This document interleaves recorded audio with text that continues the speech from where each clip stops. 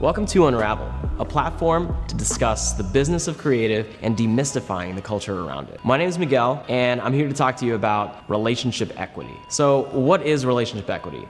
I'm sure all of you have been there before, whether you're creative or not, whether you're a business person, and you kind of just want to over-deliver for a client because you know that it's gonna help build your relationship in the future. Well, sometimes that may not always be the best thing for you. I'm here to unlock or uncover what it really means for that to be the best route for you to go. I'm sure you've all been there before, and speaking from the perspective of someone who was once a freelance videographer, we are there all the time.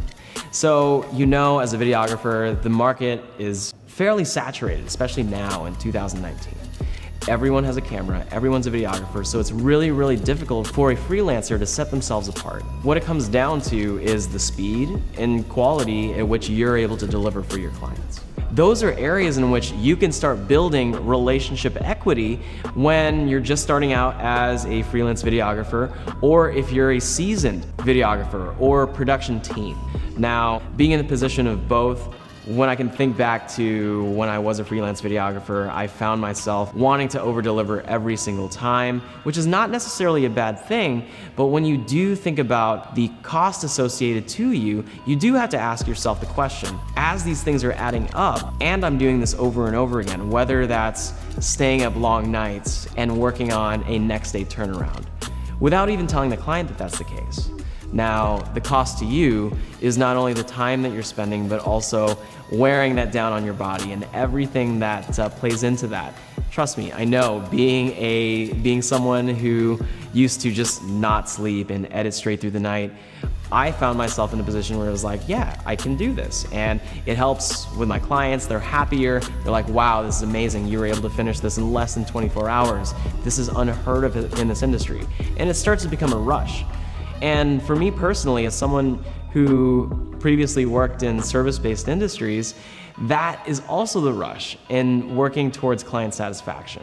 Now, when you do think about weighing the cost and the benefit of going in, doing a great job, and doing this with the intention of creating lifelong customers, you do have to see how much that then becomes a cost to you as it compounds over time. Now, in contrast, if you're doing it for the sake of that rush of getting it done the next day, and doing it for the sake of the rush of getting a happy client, yes, it's a very good baseline, but do look at yourself and find the progression between where you were from week one of freelancing and year one.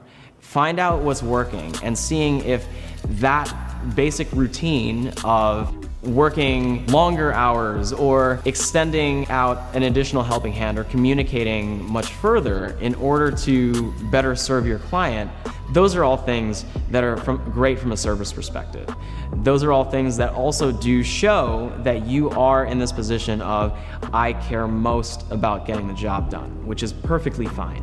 I come from the school of thought of getting the job done is one of the biggest things, one of the major priorities of mine versus just haphazardly, getting it done. I mean, I care most about getting the job done right. And when it comes to that and you compound going into caring about what the client needs and exceeding their expectations and finding yourself in a position where you do know that they're sharing with a lot of their colleagues and their partners, that can certainly go a long way.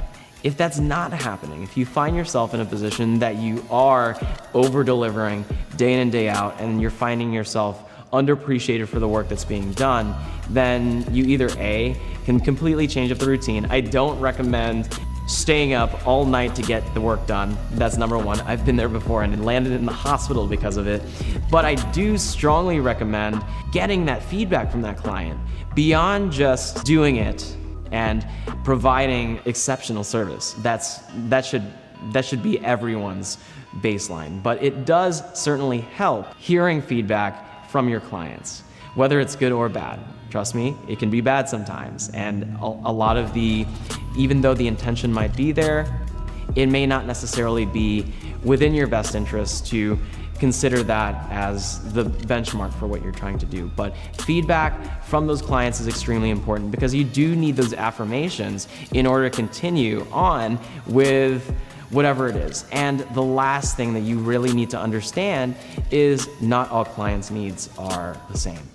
So if your idea of a successful project means getting it done the next day within the quality that they're expecting or exceeding that expectation every single time, they may view getting it done overnight as an easy task. While from the editor's perspective, you might think, yes, like this is a point of pride of mine. This is what we pride ourselves on, fast turnarounds. But at the same time too, as the productions get bigger and bigger, they will want to make sure that you're placing a lot of more care and attention. So there's a meme out there of an illustration of work done overnight or work done over the course of a week, work done over the course of 3 months. And you see the distinction of how much care and attention is put into work that takes you 3 months as opposed to 1 month.